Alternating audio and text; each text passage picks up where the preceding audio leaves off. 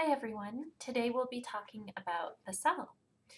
And so when we discuss cells and relate them to working in a biology classroom or a lab, how we study cells are through a process called microscopy. And so microscopes are used in order to study cells because cells are very, very small. And cells are small for a reason. That's how they can get nutrients in really quickly towards the center of the cell and how they can expel waste very quickly. If you remember back to our first discussion on Introduction to Biology, cells are essentially the basic units of life. And they have many specific features to them that we will discuss today. All living things are made up of cells, and so microscopes helped us to examine cells in order to figure out what cells are made of and what they do. And so within the classroom, there are within a lab, there are two ways you can study cells using a microscope. And these are not all limiting ways to do it. There are different types of these microscopes, but in any case, there are two groups of microscopes, and they're called light microscopes and electron microscopes. So light microscopes have a light, which it gives you the name, and it's over here on the left-hand side of this picture. So you see this microscope, it has a light at the very bottom, and essentially you look through these lenses here, and these are called ocular lenses, and you can adjust the magnification. So how many times you're magnifying or enlarging the image of the cell that you're looking at. So these are called your objective lenses. And here you have some adjustment knobs on both sides of the microscope as to how you can clearly see or clarify the image. And that's called your resolving power. So many types of light microscopes are used by students across various organizations. And light microscopes are good, but they really only have a particular magnification range that you can look at. So oftentimes the light microscopes used in the classroom are around 300 to 400 times. So that means you can magnify 300 or 400 times the size of the image in order to see it. And this works for many different types of cells or organisms, but for those that are much smaller, it would be difficult to use this type of microscope. Some light microscopes can get up to 1,000 times, and that helps with the magnification. However, it's really the electron microscopes over here on the right-hand side that you would need in order to see very small components of cells. And so when studying really tiny components of cells, you would be using electron microscopes, which use a beam of electrons in order to resolve an image. And those are much more high-tech, they are much larger, they usually have a computer screen attached so that you can see the image. And unfortunately, the downside to them, although you can magnify up to 1,000,000 times magnification, the downside is you cannot look at living things. Whereas with a light microscope, you could technically suspend something in water and observe living things because the light does not kill the specimen. In an electron microscope, the way it works, it would kill the specimen, so the specimen must be chemically fixed to the slide beforehand and hence dead. So there are advantages to a light microscope, but certainly the electron microscopes can allow you to see in greater detail cellular structure. So when we think about different cells and components of cells, we can look at this scale, which shows you what you could see with the naked eye, a light microscope versus electron microscope. And here's some relative sizing from things that are 1 meter in length down to 0.1 nanometers. And so these are extremely tiny objects that we would not be able to see without an electron microscope. So there is some overlap, as you can see, with these scales and numbers, But generally, for anything inside of a cell or small viruses or proteins, you need electron microscopes and even down to the atom components. Whereas with light microscopes, you can see larger cells like animal and plant cells, and maybe some types of bacteria that are larger. And then with the naked eye, you can see a few things outlined here on this picture. Another source where you can see an image like this is on learngenetics.com. If you type in Learn Genetics into Google, it will bring you to the first website, which is Learn Genetics from the University of Utah.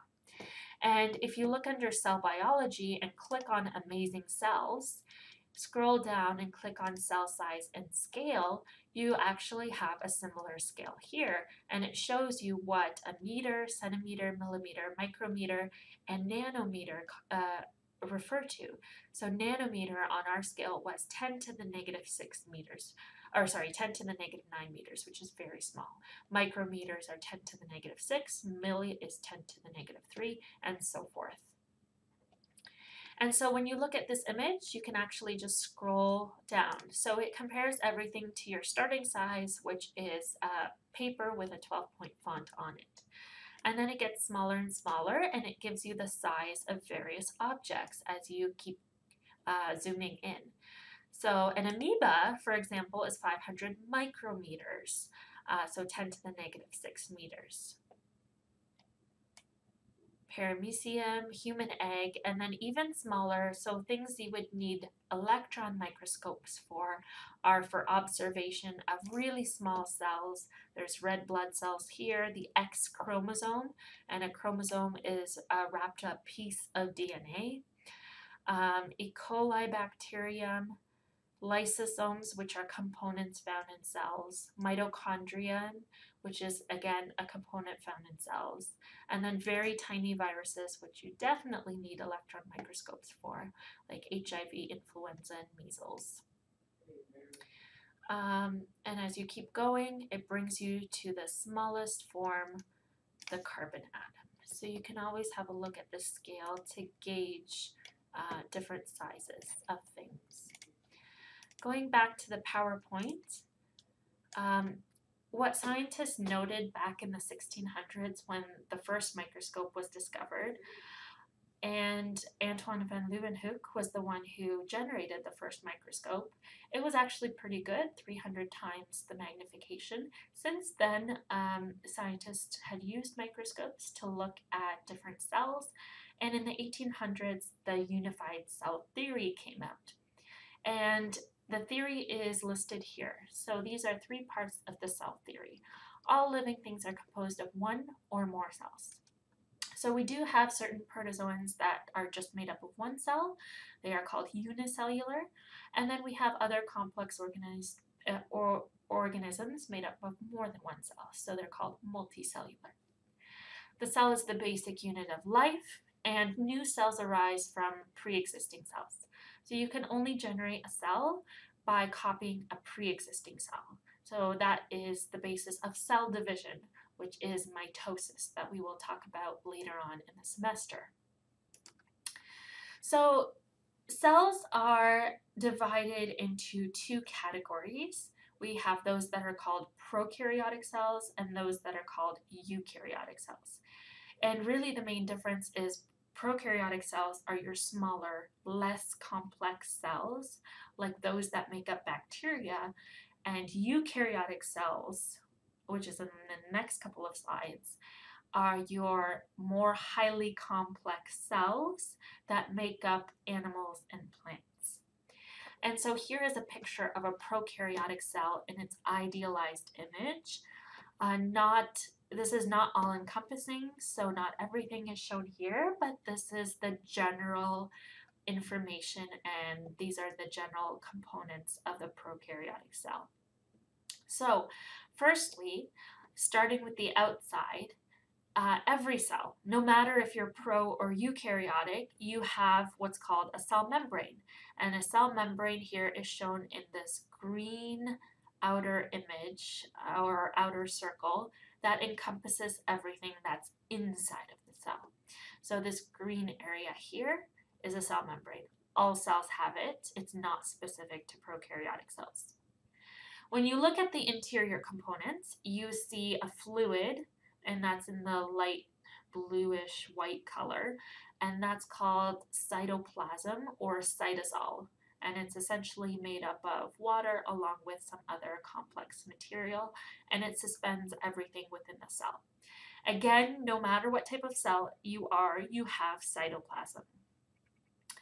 You also see these little dots suspended in the cytoplasm called ribosomes. And ribosomes are small structures where protein synthesis, so creating proteins, actually occurs. And it happens right on a little ribosome. So again, no matter what type of cell you are, you have ribosomes.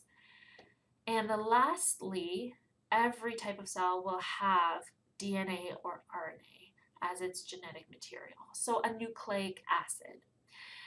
So nucleic acid is usually found in the center of the cell, and again, we call it DNA or chromosomes. Sometimes you'll see it just referred to that way, but essentially you can just say DNA. No matter what type of cell you are, you have DNA. Those are the 4 components that are always found in every cell: cell membrane, ribosomes, cytoplasm, and DNA. Now, how a prokaryotic cell is simple is it doesn't have anything encasing or surrounding the DNA in a membrane. Instead, the DNA is just splotched in the middle of the cell, and the region where it's held is called the nucleoid region. So that's what prokaryotic cells have in the center of the cell. It's not a defined membrane encasing the DNA. You can also look in the cytoplasm, and there's really nothing else in there, just fluid that's containing the ribosomes. So that's what makes it quite simple. So following the cell membrane, right on top of it, we have another layer in blue here, and it's called the cell wall. And so the cell wall is added protection for this prokaryotic cell. This prokaryotic cell is one that usually makes up bacteria. And so bacteria exist in harsh environments and usually as single cells. And because of that, they need an added layer of protection, and that's called a cell wall. So you will find that in prokaryotic cells. The cell membrane, just quickly going back to that, don't forget that it's made up of a phospholipid bilayer. So when we discussed macromolecules and talked about lipids, phospholipids are types of macromolecules that make up the cell membrane. And they are arranged in a bilayer, which is a double layer in the cell membrane. And it's through these little phospholipids that different proteins and other items can enter the cell and leave the cell, and really how cells communicate and send messages to each other. So the cell membrane is really important for trafficking what is coming into the cell and what is leaving the cell, especially with respect to nutrients entering the cell and waste leaving the cell. So we have the cell membrane, the cell wall, and the third layer that you see here that's much larger is called a capsule, and it's again specific to bacteria or prokaryotic cells, and it's just another layer of protection that many prokaryotic cells will have. Again, because they exist in harsh environments, they need that added layer of protection. Sometimes this can be called a slime layer, and it can be described as that in books because it is made up of a slimy material. Extending off of the capsule, you can see these little fibers. And I believe this is mislabeled here because these little fibers are actually called cilia, C-I-L-I-A. And a lot of these little fibers put together make up cilia, and cilia are used for mobility of the cell. So it helps the cell move slowly in its environment. So it kind of pushes the cell forward as you have a lot of these little extensions off of the capsule.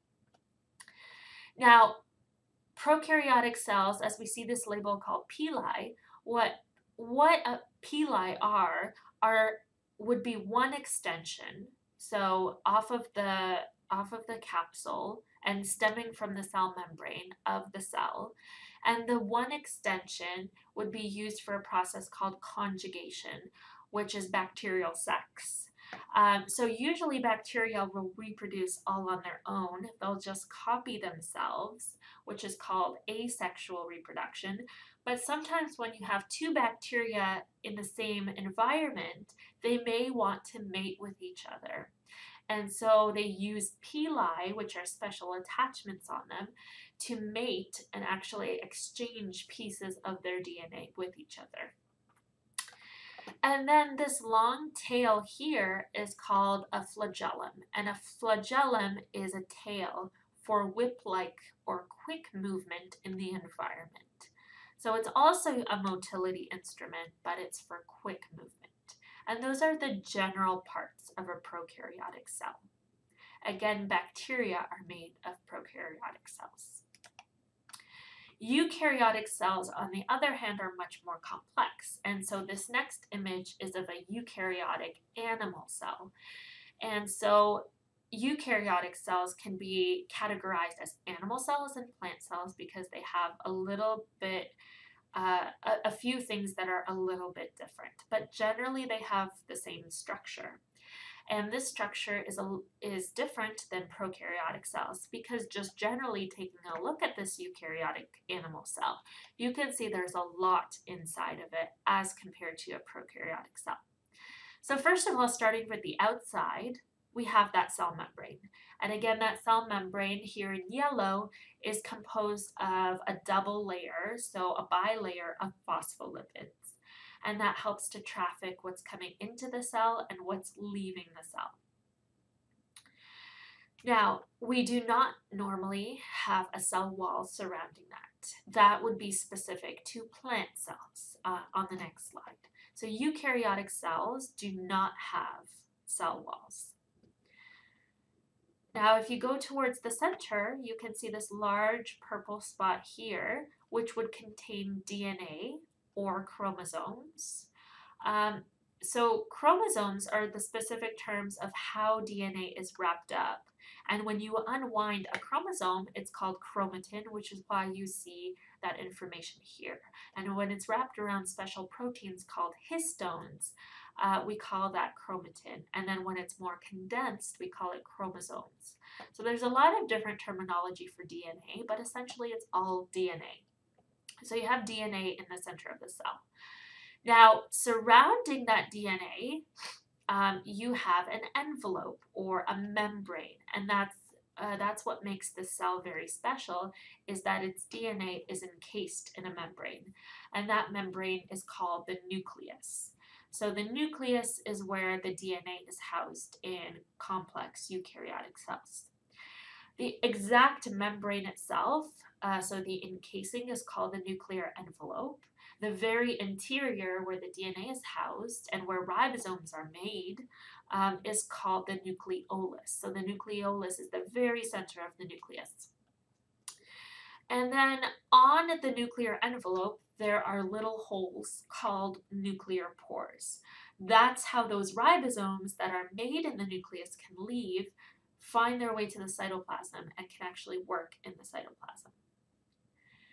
Now, DNA can't leave through those nuclear pores. It's much too large. So how DNA is actually copied into a protein on a ribosome in the cytoplasm is by making a copy of the DNA that's much smaller first. So in the nucleus, you first have to copy the DNA into a structure called RNA, which is a copy of the DNA. And the RNA is actually small enough such that it can leave the nucleus, make its way to a ribosome in the cytoplasm, and then get copied and made into a protein. Remember, ribosomes are where protein synthesis occurs in the cell. So moving along a little bit, we have these little structures called peroxisomes, which metabolize and get rid of waste, as well as lysosomes over here in pink, which help digest food and waste materials as well. So we have a couple of structures like that. Now, plant cells, you'll notice on the next slide, do not have lysosomes. Instead, they have similar vessels, which is the general term for these little storage sacs. and they have similar vessels, but they're not called lysosomes. They are, in fact, called lysosome-like vesicles. Stemming off of the nucleus, we have what's called an endoplasmic reticulum outlined here. And this blue area down here is also part of the endoplasmic reticulum. It's physically attached to the nucleus. Now, the endoplasmic reticulum here, where you see little red dots on it surrounding all of it, that's called the rough ER, ER for endoplasmic reticulum. And here, where it's just blue, it's called the smooth ER. Rough indicates that there are ribosomes embedded on it, which makes sense because the endoplasmic reticulum is where proteins are modified and stored for some time. And so because of that, ribosomes would be embedded on the rough ER. The smooth ER is not involved in protein production or protein modification. The smooth ER is involved in synthesis of lipids. And so that is another macromolecule that's found in the cell. And so the smooth ER is specific to lipids, the rough ER is specific to proteins.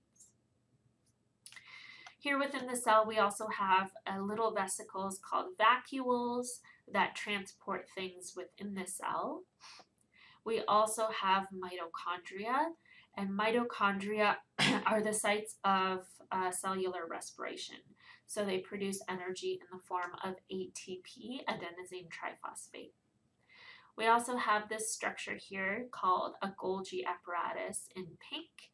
And what happens in the Golgi apparatus is that once proteins are made on little ribosomes, those proteins are moved to the rough ER where they're modified, and then they're shipped to the Golgi apparatus.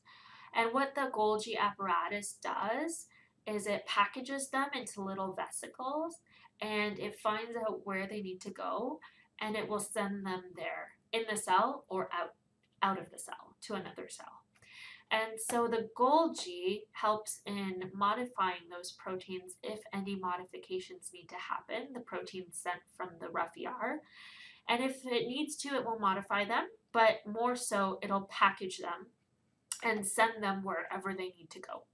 So if we have a transport protein that needs to go to another cell, it'll put it into a little storage sac and it'll send it out of the cell through the cell membrane. So remember, the cell membrane is involved in trafficking what comes in and out of the cell. So the Golgi is the one that makes that little vesicle and sends it to another place. So the Golgi is often thought as the UPS system of the cell. It receives packages, stores them, and then ships them out of the cell. I noticed this word plasma membrane, and plasma membrane is another way of saying cell membrane. So your book happens to use the term plasma membrane, but I'll continue using the term cell membrane. And we have also a cytoskeleton in the cell. So cytoskeleton is much like the skeleton that builds up your body, so your bone structure. And the cytoskeleton is a series of different types of filaments and tubules that essentially provides the shape to the cell. And these tubules and filaments are called microtubules, intermediate filaments, and microfilaments. And centrosomes are also another type of microtubule that are part of the cytoskeleton. And it's essentially little fibers within the cell that hold its shape so that it's able to have some structure and organization. Those are the general parts of an animal eukaryotic cell. Next, a picture that I have is that of a plant cell. And this is also a eukaryotic cell, and it looks a lot like the previous one in the image, but there are a little bit or a few differences. Firstly, looking at the exterior, it still has a cell membrane here in green, but it has a larger area outside of it, this larger green space here, which is the cell wall. So plants will always have a cell wall to help maintain their shape. Likewise, plants will have a mitochondria, or several mitochondria within the cell, but they'll also have a structure here in green called chloroplasts, and chloroplasts are the sites for photosynthesis. So plants are able to take energy from the sun and convert it to energy of the cell, and so they need chloroplasts in order to perform that function. Plants as well have the nucleus, which contains DNA. They also have the rough ER and the smooth ER, and they also have a Golgi apparatus. Likewise, they have ribosomes suspended in their cytoplasm in order to perform protein synthesis. It should be noted that these plant cells also have a structure known as a central vacuole, and animal cells do not have a structure called a central vacuole. This is very specific to plants. And so this central vacuole can make up 50 to 90% of the interior of a plant cell. And it's filled with cell sap, so a variety of enzymes within a water-based substance that helps in terms of dealing with osmotic pressure in the cell. Other than that, they are quite similar. Again, the parts of the nucleus are similar. They have a nucleolus and an envelope and pores on the envelope. And they are attached to each other. So unlike animal cells are not attached to each other, but plant cells stay attached to each other.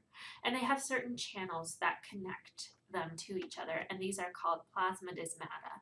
And these little channels, which you can probably see here and here, would be attached to other plant cells.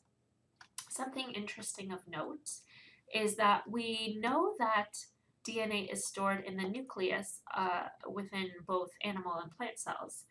But what's interesting that has come out in the last few years is the importance of DNA that's stored in mitochondria.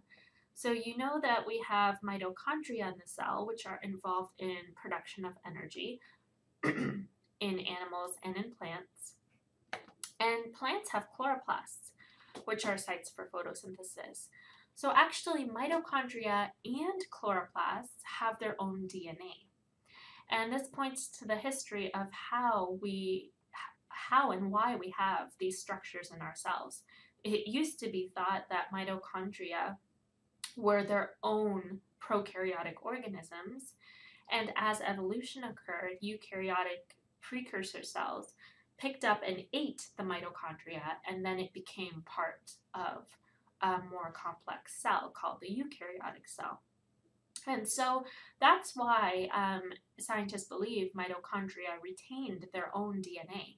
But what's really interesting is that mitochondrial DNA, unlike the nuclear DNA you have in your nucleus, is only passed down through mothers.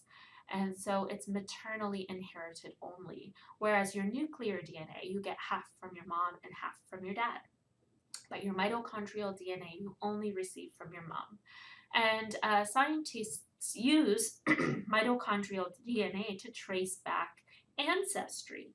And so some companies like 23andMe, they trace back or can trace back your ancestry based on your mitochondrial DNA.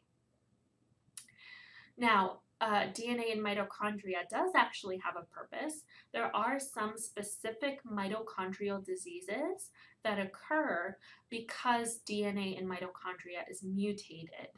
And if you can imagine, it's only passed on from your mom. That means if your mom has a mitochondrial disease, you will have a mitochondrial disease because you won't get any mitochondria from the dad. And so in order to alleviate mitochondrial diseases, what the UK did just a couple of years ago is they approved the first 3-parent embryo. So they would take an embryo, or I should say they would take an egg from a female, an individual who wanted to be a mother. So they would take her egg where she knew she had a mitochondrial disease, and they would take out the diseased mitochondria.